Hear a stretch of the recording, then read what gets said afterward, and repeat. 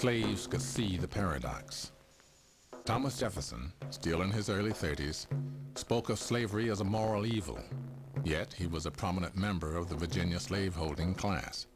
Now he was at work on a document about equality and liberty.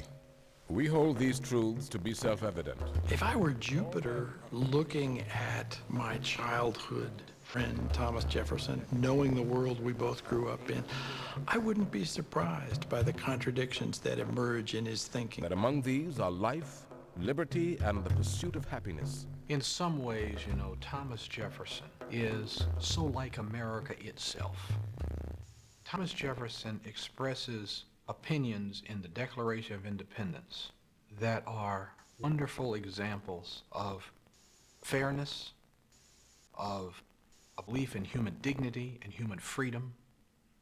Yet Thomas Jefferson is so contradictory, because the man who writes the Declaration of Independence is the man that holds at one point almost 250 slaves or more.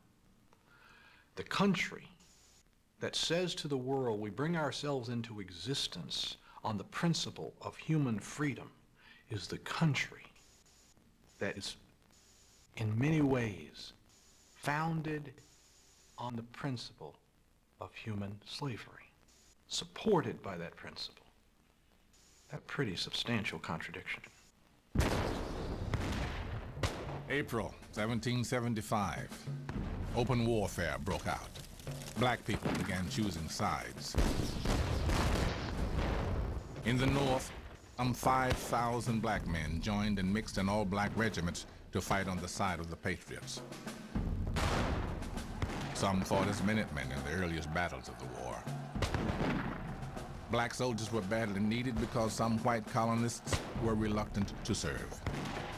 Initially, General Washington resisted arming black men. For white Americans everywhere, the image of a black soldier toting a gun evokes a totally disordered society, the complete disordering of the old society. Washington relented when he heard what was happening further south. Word was spreading that the British were going to offer freedom to slaves who joined their side. In November 1775, Lord Dunmore, the Royal Governor of Virginia, issued a proclamation offering freedom to enslaved people who fled to the British, who joined his Ethiopian corps. It has a tremendous effect, and word spreads to other colonies. It was the rumor of Lord Dunmore's proclamation that probably inspired Titus to run away.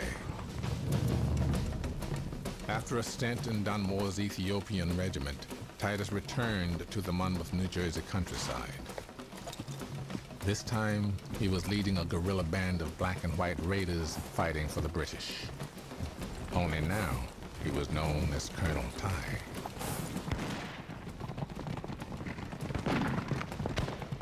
Colonel Ty and his band knew the landscape and the farmers in the region.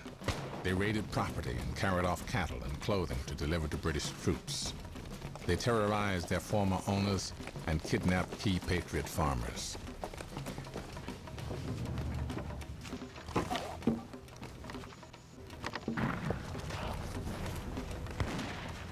Most importantly, they liberated their enslaved families and friends.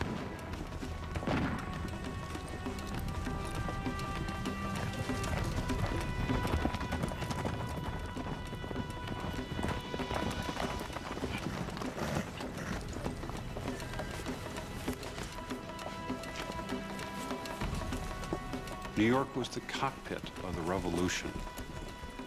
Colonel Ty was acting on a local level, but his actions had continental importance. During a battle in September 1780, Colonel Ty took a bullet in his wrist. Within days, he died. Only 26 years old, he had fought in the Revolution for 5 years.